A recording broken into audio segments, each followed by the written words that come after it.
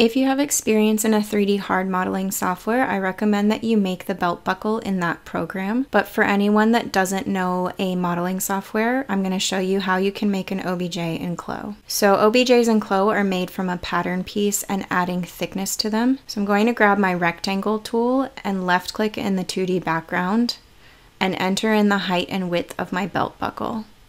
This is going to be the exterior measurement of the buckle. If you want to follow mine, I've entered 1.75 inches square. Now with transform pattern, I'll select my pattern and change the particle distance in the property editor to 1. Depending on the speed of your computer, you may have to make this a little bit higher, but it should be fine because it's such a small pattern. Now I'm going to press and hold my edit pattern tool to get this smooth curve tool. You just click and drag a corner to round it out, and while dragging, you'll tap your right click to enter in a specific amount. If you want to do the first one by sight, that's fine, but still tap your right click where you want to stop, and then you'll see the measurement to enter in for the other side so that they're identical. Remember to click the chain link if you want the measurements to be the same on each side of the curve, and I'm entering in 0.69 inches. With the Edit Pattern tool, I'm going to hold Shift and select all of the segments that make up the curved edge of my belt buckle. Then I'll right-click on one of the lines and select Offset as Internal Line. I'm entering 0.1 inch. When you want an OBJ to be round, no matter how big it is, in CLO you want the pattern to be as skinny as possible. The thickness isn't determined by the size of the pattern, but the rendering thickness that we'll add. With my Edit Curve Point tool, I'm going to marquee over all of these curve points on my internal line, and I'm going to click and drag them back a little bit so that I can get a little variation in the thickness of my belt at the front end.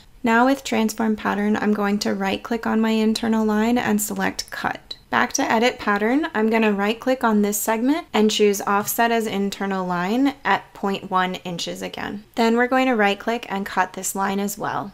Then you can select this internal piece and hit delete on your keyboard. Now I'm going to select my fabric in the object browser and change the material type to metal. This isn't necessary at this stage, I'm just doing it so that I can start to get the visual of what my belt buckle will look like. Now I'll select my rounded pattern piece and change the rendering thickness in the property editor to 4. Then I'll select just the straight bit of my buckle and enter 2.5 millimeters. Now you can see what I meant when I talked about making the OBJ look truly round. So my pattern pieces aren't skinny enough, and that's why I have the flat edge, so I'll need to make my patterns even skinnier in order to look truly round. With Edit Curve Point, I'm going to marquee over those curve points again, hold Shift, and drag them back out towards the edge of my buckle. Then I'm going to right click on these curve points that are opposite the segment point and choose Convert to Segment Point. Now with Edit Pattern, I can select this segment, hold Shift, and drag it up to make this part of the buckle thinner. I ended up editing this curve manually with my Edit Curve Point tool. Because of that, I need to right click and split this line and choose Uniform Split into 2 pieces. Then with my internal polygon, I'll draw a line across. We're going to cut this line and then delete the bottom half of the pattern. Now with Edit Pattern, I'm going to right click on this line and unfold. This is going to make our buckle symmetric now that we made some of those edits.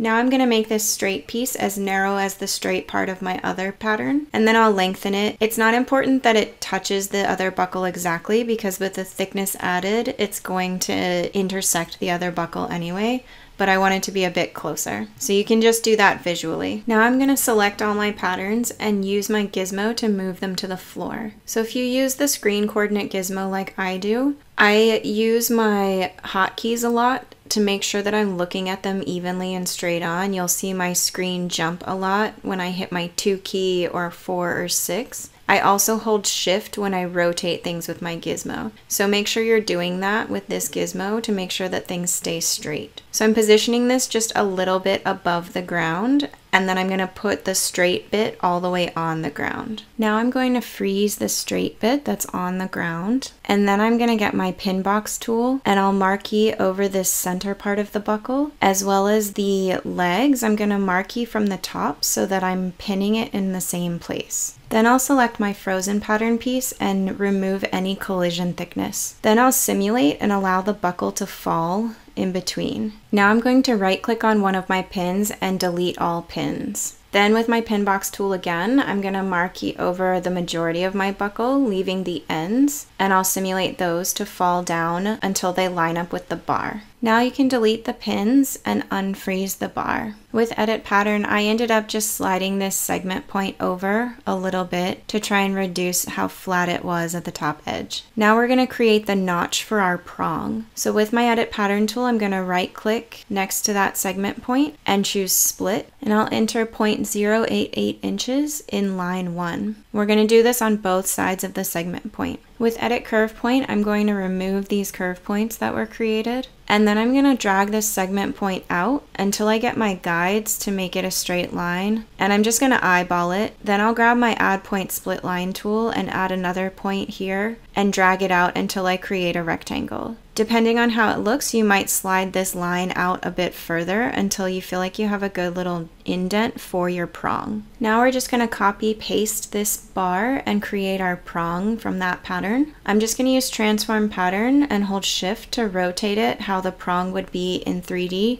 I do this to make it easy to know where I'm putting pins and just make sure that my 3D and 2D match visually so I know what I'm doing. I'm going to use my gizmo to move it in 3D to situate it just above where it should sit, mostly focusing on the tip of the prong and having it sit in that notch. Then I'm going to freeze everything but the prong. I'll use transform pattern to lengthen the prong enough so that I can wrap it around the bar. I'm just doing this by sight. I need to set the collision thickness on my prong back up to 2.5 because I copy pasted it from the bar, and I want to make sure it doesn't go straight through my other patterns. Then with my pin box, I'm going to pin the front end of my prong so that the bottom falls down. You actually do end up needing to move this out of the way of the buckle so that the back of the prong can actually fall all the way down. And then I'm going to put some pins on the very tip of the prong so that I can move this around with my gizmo until I get the loop the way that I want. Then I delete those same pins and shorten my prong a little bit until I'm happy with the length. When I'm happy with that, I then use my gizmo to move it back how I want it arranged around my buckle. With the pin box tool, if you hold Control before you marquee, you can remove pins. So I'm going to add pins on the end where my prong is looped, and keep the pins at the front end and simulate to let the prong fall just a little bit so it has a curve to it. Now my buckle is finished, and I'm going to select all my pattern pieces and go to File, Export, OBJ Selected. You'll enter in the name and location that you want to save the file, and then you can use the default settings and say OK.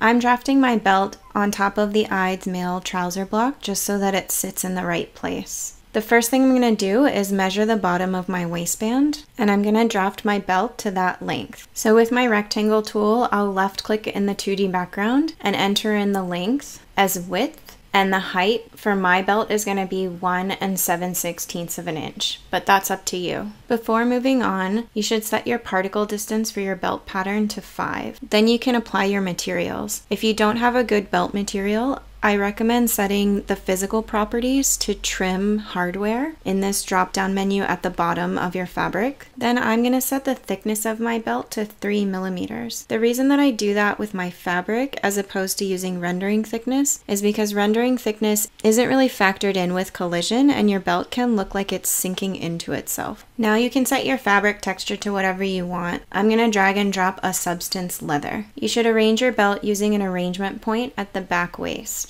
Then you can segment sew the front ends together. Now you can freeze your entire garment and use your gizmo to make sure it's sitting properly over the waistband. Then in the property editor, you can set the layer to 1 and simulate until the belt is on top of the pant. Then make sure you remove the layering. With edit pattern, now we're going to right click on the wearer's right side and offset pattern outline. This is going to be our belt extension. Mine will be 6 inches. Make sure you check create internal line, and this can be perpendicular. We need to use our edit sewing tool to delete the sewing that was at center front, and using segment sewing, I'm now going to sew the internal line to the wearer's left side. Now we're going to bring in the belt buckle we made. So it should be in a folder in your library, and you're going to right click and choose add to workspace. Just make sure that you're adding it as an avatar, and if you made it in CLO, the default settings are fine. You're going to arrange it with your gizmo and you can actually place it so that the prong is going through the eventual hole. With your belt buckle selected, in the property editor you can change the scale. I actually ended up increasing the size of my buckle. You can uncheck lock aspect ratio if you want to change any of the measurements individually. If you want to copy the size of mine, those measurements are here.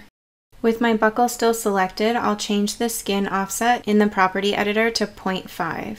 I'll also set the material type to metal and adjust the roughness and the color for the visual that I want. If you click on your belt in 3D next to your prong, you'll get the blue dot on your 2D pattern for reference, and you can grab your internal ellipse tool and left click in the pattern near the blue dot, but in the center of the belt. You'll see the guides that tell you the measurements above and below, and then you can enter in the size of the hole for your prongs. Make sure your internal lines are visible, and you can slide the hole over if you need to. Then we're going to copy paste our hole. First we'll go to the right, so hold shift and tap your right click and enter in the spacing of the holes and the quantity as 2. Then we'll do the same to the left. So typically a belt would have 5 holes, with the center hole being your main measurement, and each subsequent hole is spaced 1 inch or 2.5 centimeters apart. Now you'll hold shift and select all of the holes and right click and choose convert to hole. With the belt pattern selected, change the collision thickness in the property editor to 1.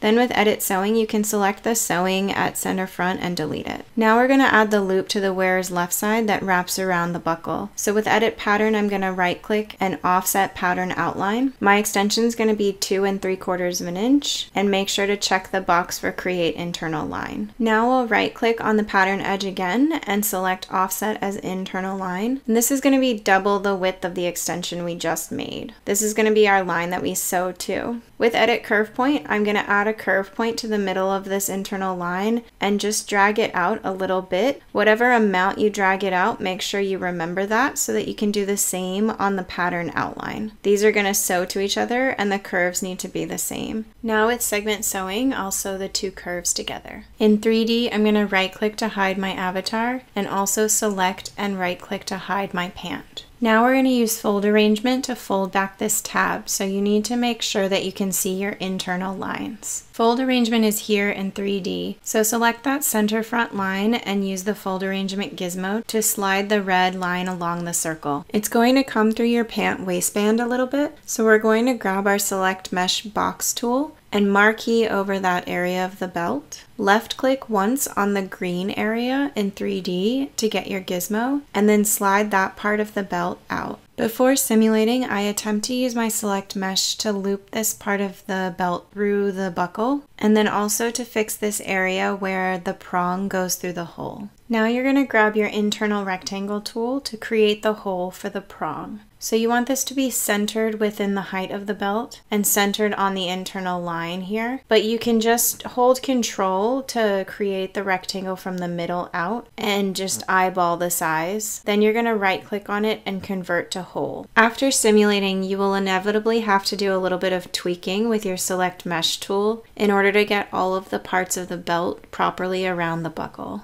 I don't want this part of the belt to look sewn, so with edit sewing, I selected the sewing and deleted the seam line intensity by setting it to 0. Now we're going to create our rivets. So using the internal ellipse tool, I'm going to click down in the center of the hole in my belt. The reason I do this is it's the easiest way to find the center point. I'm going to enter in about 1/4 of an inch here, and then I'm going to hold shift and drag it over and tap my right click and put in 3/4 of an inch. So I copy paste the next one to be 1.5 inches away so that it's 3/4 away on the other side. Then I'm going to copy and paste a second set of rivets and tap my right click to place these ones 1 1/8 inch away from the first ones. Then with transform pattern, I'll hold shift and select all 4 markings, right click and choose cut and sew.